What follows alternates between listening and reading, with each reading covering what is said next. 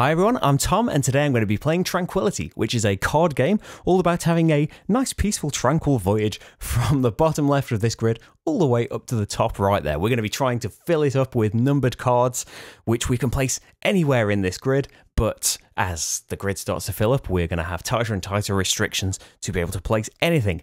This is on Kickstarter right now. You can go over to the campaign. It's linked in the description or up in the corner of the screen to see all of the final stuff. This is all prototype material, but it should give you a good idea of what this is like. And as always, I mentioned when I have been paid to make a playthrough, an overview of a Kickstarter game, and that is the case here. So, let's get started. This is a solo play of the game. With more players, we would still have the same hand of cards, we would be doing the same things, but we would be working together to try and achieve this goal, but we wouldn't be allowed to talk about what's in our hands and our plans, apart from when a start card comes up, but we'll get to that when it happens. I have a hand of 5 numbered cards. I have 29, 39, 42, 56, 59. I need to play these into the grid. On your turn, you have 2 options. Now, your first option is play a card. If you just put it somewhere on its own in the grid, then that is fine. You don't have to pay anything.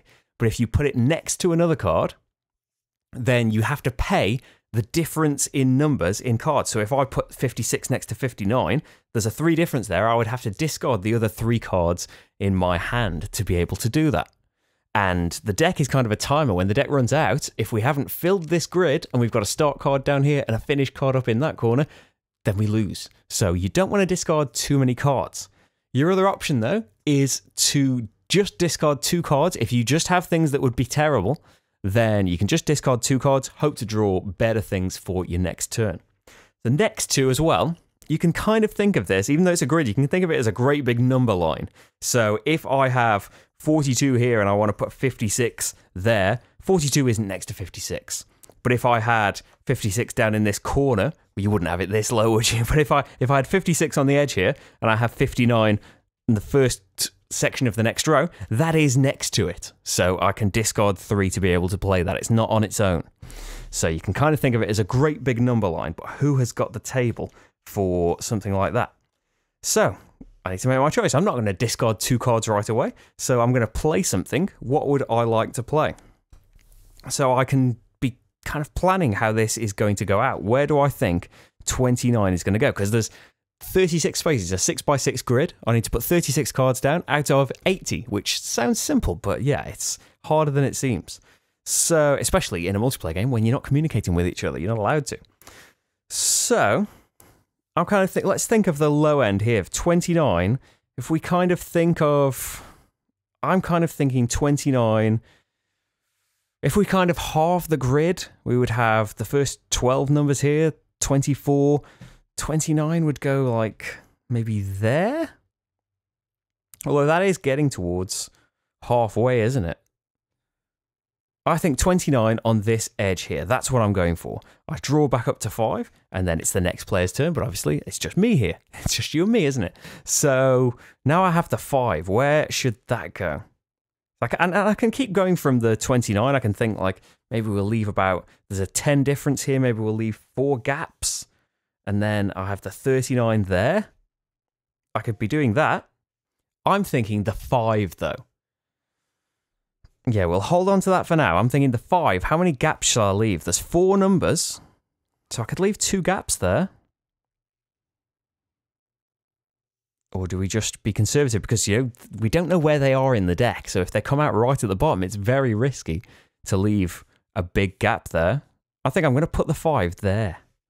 And then watch me draw like the 1 now. Oh, it's 47. So, apologies for overlapping the border cards, by the way. I can't zoom out any further than this. It's as big as it goes. So, I have to be thinking up there. Shall I stick with my 39 plan of there? I think I'm going to stick with that. For now, all of these things are out on their own. Where would 17 be in this equation? 2 at a time, it would be around there. Yeah, I'm happy with that. I'm happy with this kind of 2 counting method for now. You're always happy this early on in the game. It's when it starts to close in on you. So if we put 23 there, there isn't much difference though between 23 and 29. I might be making the gaps too small here. I'm going to put 23 there for now. All these things just out on their own, so we don't have to worry about paying anything. I have 78. What if I put 78 right up in that corner? Because there's only two, the cards go up to 80. It's 1 to 80. Yeah, I'm going to go right in the corner here. Draw up again. So I haven't had to discard anything yet. So I'm quite happy with what I've got. So 42. We could put 42 there, and then we'd just be waiting for the 40 or 41. That's it. That is risky though. That you need one of those two cards to come out. Or we could wait and just try and plan out that, you know, if 42 is going to go there, then maybe 47 would go about there. And just leaving these bigger gaps gives you more freedom when you don't quite know what order things are going to come out. We have 60 now, which is, you know, it's right next to 59. So where would that go? What if 59 went about there? What I'm going to do a little trick, I think. I'm going to put 56 up here first, and then just draw back up, because that's not next to anything. I'm then going to play 60 on its own up there, not next to anything. So that's okay. I've got 71 now. But now the 59 I knew I wanted to put there, I know it's one difference, and I was always going to have to pay this one. When you have two differences here, you choose the smallest and pay that difference. So instead of having to pay 3 between 56 and 59, I only have to pay 1 from 59 to 60. What am I going to get rid of, though? So 42's not that close to things. 50... maybe 71. 62 is quite close. I don't want to get rid of that. I'm going to get rid of 50. So they go face down. You're not allowed to know what you discarded. You have to just kind of keep that in your head. I'll draw back 2 cards. So I have 10 and 54. 10's not great. Well, it can go off on its own somewhere. So what about there for 10? But we have to race up from 10 to 17 in not that many cards. Yeah. Might have made the gaps too small down this end. Now 80 is a dead card in this game now, because 78, top right corner is the highest. So this is a free discarder. So what do we have? 42, 54. I think 54 needs to go next to the 56, doesn't it? 62 probably needs to go next to the 60. 71 could kind of go off on its own. Let's do 54. And I'm going to discard 71 and 80 to do that. Because there's 2 difference between the numbers. It would have been nice to do my little cheat again and have another one in store all ready for it. But I didn't do that. So I've got 19 now.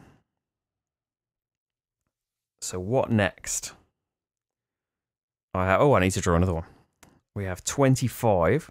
So not quite close to anything. 25 has to go here. And it's a 2 difference. I don't really want to get rid of the 19 this quickly. 42. 42 can still go off on its own, can't it? Oh, we just had the worry, didn't we? Don't know whether to put it there or there yet.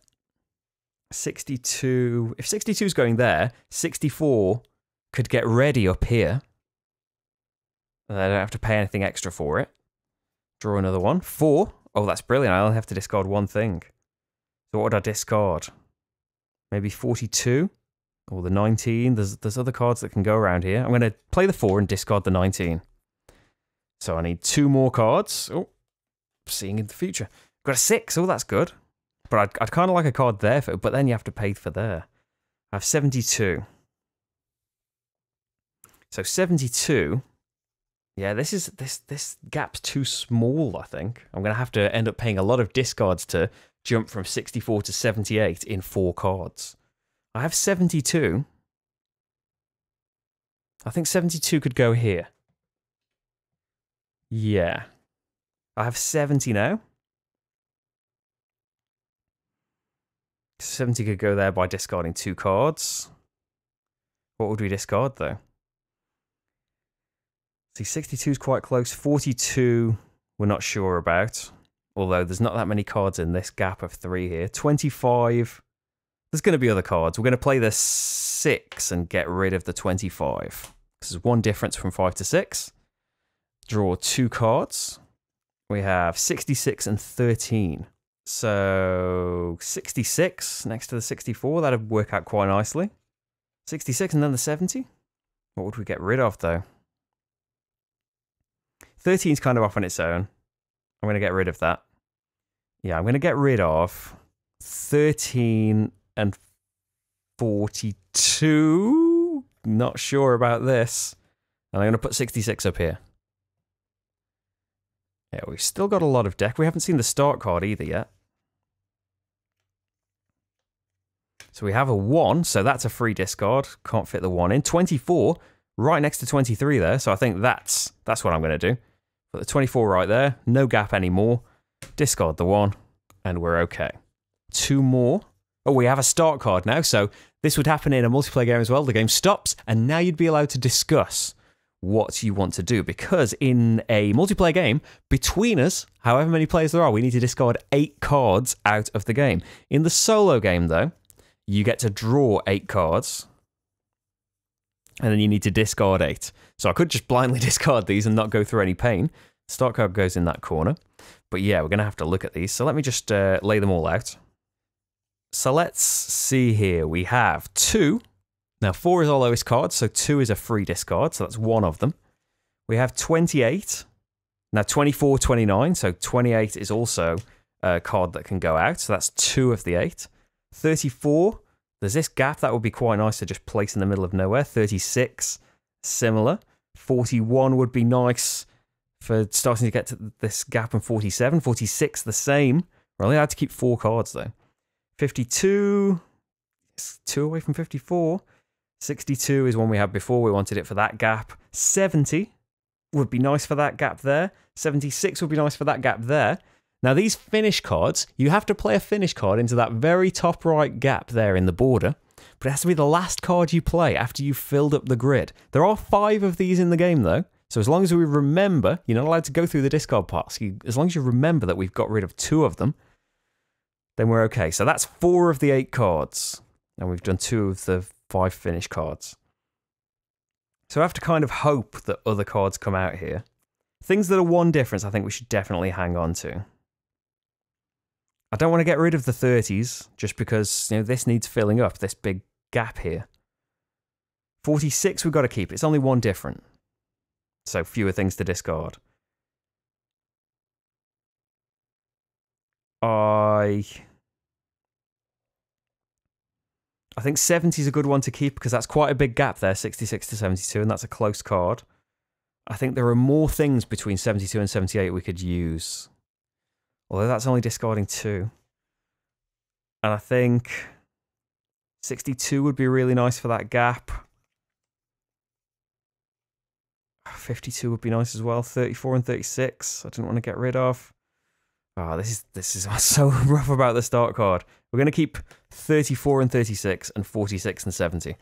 Yes, everything's bad that we're discarding from this point onwards, but we had to get rid of 8 of them. We draw 1 to replace the start card. That's going to be 61. Okay, 61's better though. Didn't we get rid of 62 just? So yeah, not too bad.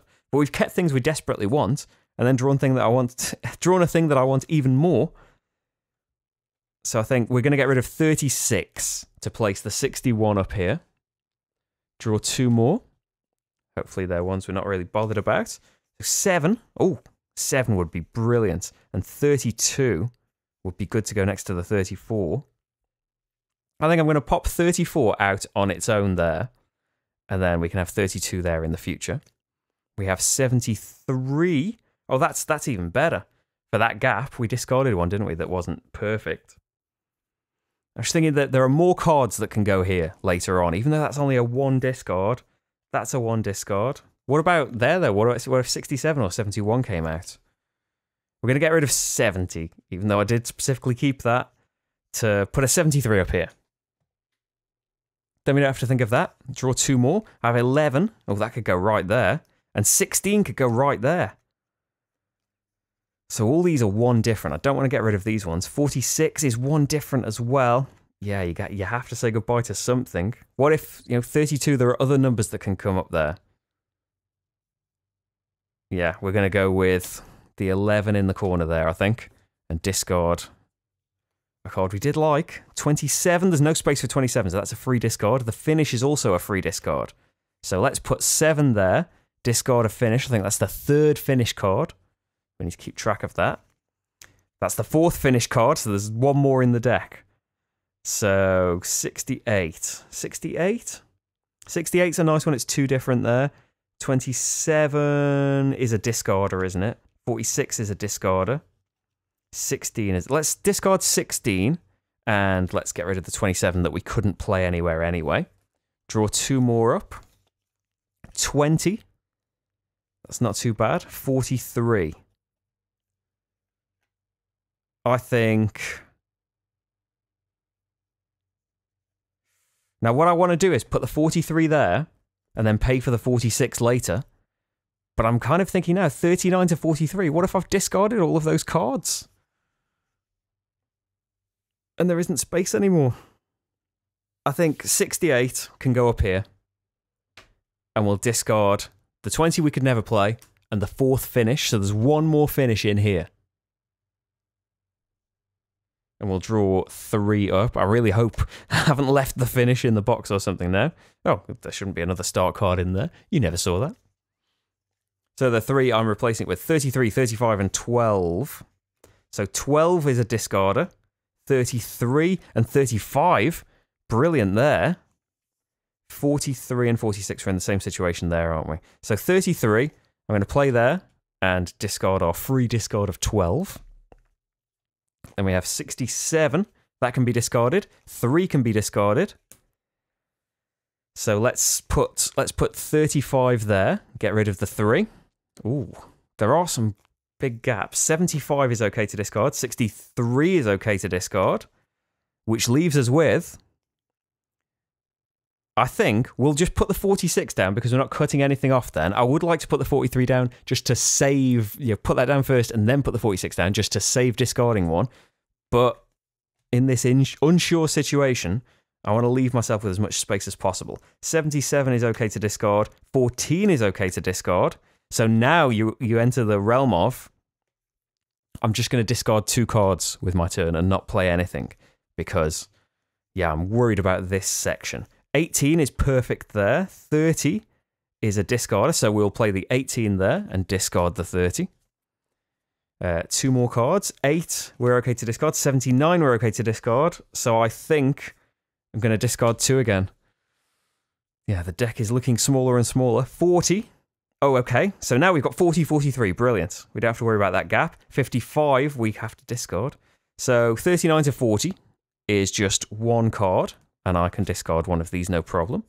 I have this nice little stash of cards I'm not worried about. 21 would be nice there. 48, perfect there.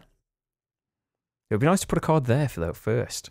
So 43 is going to be 3 cards to discard. And I don't want to discard that many. So I'm just going to put 21 up there. I've got 2 I'm happy to discard. So that's okay. And that's gaps filling in. So we have 74, we're happy to discard. 65, same. 57, same. So I've got 3 I can discard now, so I'm going to put 43 there, discard these 3. Draw 4 up, not many cards at all left in here. So we have 15, that's a discarder. 44 is a discarder. 37 can go there, brilliant. 22 is a discarder. So, let's see, 48 can go up there and just discard 1 card. So, draw 2 up. 26 can be discarded. Yeah, anything below 48 really can be discarded. So, 45 is no good. There's a different gap to be worried about now, isn't there? So, 37 can go there. I need to discard 2, because the difference between 37 and 39. Draw 3 more. Oh, here we go. Here's the run we went. So we've got the finish card. We have to hang on to that. It's the last one if I was counting right. But we have the cards we need, don't we? 50. So let's play 53 first, because that's the fewest discards. Get rid of 1 there. Draw 2 back up. 58's no good. 31's no good. 51 there. So 2 difference between 51 and 53. Discard these 2. Draw back up. 3, there's still a card in the discard pile. Brilliant. So we've got cards there. Doesn't matter because the journey is being managed. Mischief managed. Finish in the corner. And wow, I didn't think that we'd make it. I thought I'd left a gap too big, but luckily there was just a little cluster of those 50s at the bottom of the deck. So with one card to spare before failure, and it was the 49, with one card to spare, we've managed the journey. So there we go. That is a solo game of Tranquility. It's a bit different with more players because obviously you've got your own ideas of how this grid is going to end up, and the cards in your hand are greatly going to influence that. And you don't really know what other people are discarding either. You've all got your own individual face-down discard piles. So yeah, without communication, it gets very, very anxious in a very The Mind kind of way. Now, there is a Stormy Seas expansion available as well. Quickly run through what they will add. So for Jagged Rocks, the game starts with the Jagged Rocks on one of the border cards for a row. The row that it's in is kind of impenetrable. It's got Jagged Rocks in it. We can't voyage into that row. So you have to play somewhere else, and then when you've had your turn, you move it to a different row. Obviously, you can't communicate, and you don't know where someone else is desperate to play. It has to be moved to a row with an empty space, by the way. You can't just cheat and put it in a full row. And if you don't want to move the Jagged Rock card, you can discard 2 cards. There are 5 sea monsters that can be mixed into the deck. When you draw one of these, it stays in your hand. There's no way of getting rid of this. There's no discarding a sea monster. The only way to get rid of it is to play it onto an already played card in the grid, and the sea monster will eat that card, and they are both out of the game. That's the only way to get rid of the sea monsters. Also, if somebody tries to end the game with their finish card and the grid's full, and someone's got a sea monster in their hand, you do not win, and the game has to carry on until all the sea monsters have been played. And you don't have to have all 5, it's depending on the difficulty you want to play with. There is another way of adjusting the difficulty. You can remove a certain number of cards from the deck to make it more and more difficult, and you don't know which have been removed, so even harder. And then there is the Storm and Compass cards. So we have Compass cards that go off to the side there in a supply, and we have various storms that can come out from the deck. The yellow storm goes right out in front of you if you draw it, and your hand limit, you discard down to 3 cards, your hand limit is now 3 cards until this is gotten rid of.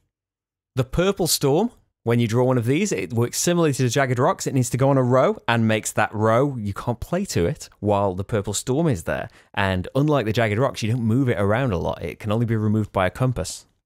And the orange storm, when you draw this, it also goes in front of you, and it takes away your option of placing a card anywhere in the grid. Your only options are play a card next to an existing card or discard 2 cards while this is in front of you. You get rid of storms by playing compass cards, but how do you get them? Well, when the start card's played, you get 1 compass card. If you fill an entire row with consecutive numbers, so really hard to do, then you'll get a compass card. And if somebody decides to discard their whole hand, the team can get a compass card. And if it's the player with the yellow storm in front of them, then they only have to discard 3 cards. They don't have, because, yeah, there's a little benefit for that. You're not losing as many cards. And then the team between them, once they've got compass cards, the team between them can decide which storms to get rid of. And finally, there is another variant to the game where you can play with this high arch. So you have borders in this shape, and you need to fill in the kind of the pillars, the feet of the arch before you're allowed to start filling in the main part. So there we go. That's everything that I've got in my prototype. Hope that gave you a good idea of what the game is like and whether or not you'll be interested in finding out more on the campaign page. So if you're not interested in my opinion, then you can stop right there. Thanks very much for watching, everyone. But if you are one of those people that's interested, I'm about to say it right now. So I am a big fan of games like we really enjoyed, well, I really enjoyed The Mind, Rach didn't, but we both love the game and its various iterations. These games where you have, it's quite a simple rule set, and you are using, a similar thing, a deck of numbered cards, in this case 1 to 80, and it's, they have their varying rules of communication. The game allows for more than this. You're not allowed to talk about what's in your hand, but you can say, oh, don't play in this pile, please. There's 4 piles in it, and you can kind of say, please don't play here and here and here and here. Don't play anything until my turn. But yeah, in this, you have more similar to The Mind in the communication, that there is none.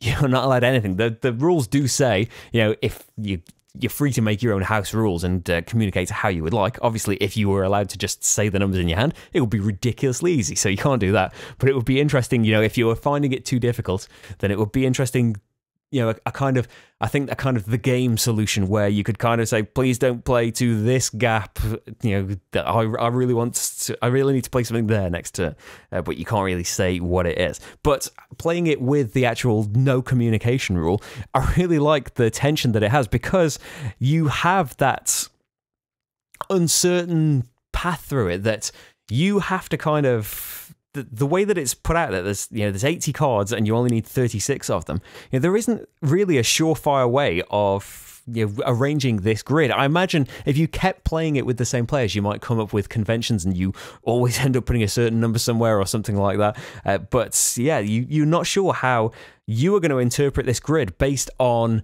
you know, kind of thinking how are 80 cards going to be distributed into this, but also with the numbers in your hand and the numbers that other players are going to place. You know, all of that is going to make for a radically different idea in your head, and then the cards that you draw through the game are going to alter that further. So I really like the kind of the tension and the unsureness that you have, the uncertainty that you have when you are playing everything, because, you know, in a solo game, you know, you're only messing up yourself and you can kind of think through these things, and it, of course, depends on your memory of you remembering what you discarded. But in a game with more players, you don't get to see their discard piles, so you don't know what they've gotten rid of. And that adds even more tension to things like the finish card. You know, there's only 5 in the game, so when you get one, depending on the number of players, you might think, you know, what if they've discarded all of their finish cards? But then at the same time, what if 5 of you are all hanging on to finish cards and wasting space in your hand because you're all worried about it? You know, there's always tension involved in how much of a space am I leaving, which cards am I going to discard you, or as the grid starts to fill up, you know, it gives you a kind of illusion of freedom to begin with. You have this whole grid empty and you can put things everywhere, but then you start to see, as these gaps start to emerge that kind of remain unfilled as the deck dwindles and dwindles, you start to think, you know, have I made this gap too big? Have I gotten rid of the cards that would have gotten me out of this mess? And as the grid starts to close in on you, you start to realize the areas in which you've painted yourself into a corner. So yeah, I'm predisposed based on those other games to kind of like the format to begin with, but I really like the twists that Tranquility adds to the kind of put 80 cards in order kind of formula. It's one where, yeah, it's not quite as portable as those in the sense that, well, it does come in a lovely little cube box, but so it's portable in that sense. But yeah, it's not like a kind of play anywhere one like the Mind or the game would be, in that you only need a few piles of cards. You do need this big grid out, or with the high arch you need a bigger area. So that's something to bear in mind. But yeah, as long as you've got a table that fits 6x6 cards, you don't need the border if you don't really need it. It really helps you with kind of organizing this grid when it's empty. But yeah, if you're really starved for space, then yeah, what am I talking about now? If you've got a smaller than a 6x6 grid table, then maybe have a think about it. Play it on the floor though, it's a good time. Anyway, I'm going to go now. I hope this has been informative or helpful in some way. If you would like to find out more playthroughs, I've done hundreds on this channel. If you would like to support the channel, then there's patreon.com/slickerdrips, and you can vote on videos and get involved in all sorts, and it would be massively appreciated. But I think it's time to go and film another one right now. So thank you for watching, everyone, and I'll see you for the next game. Bye.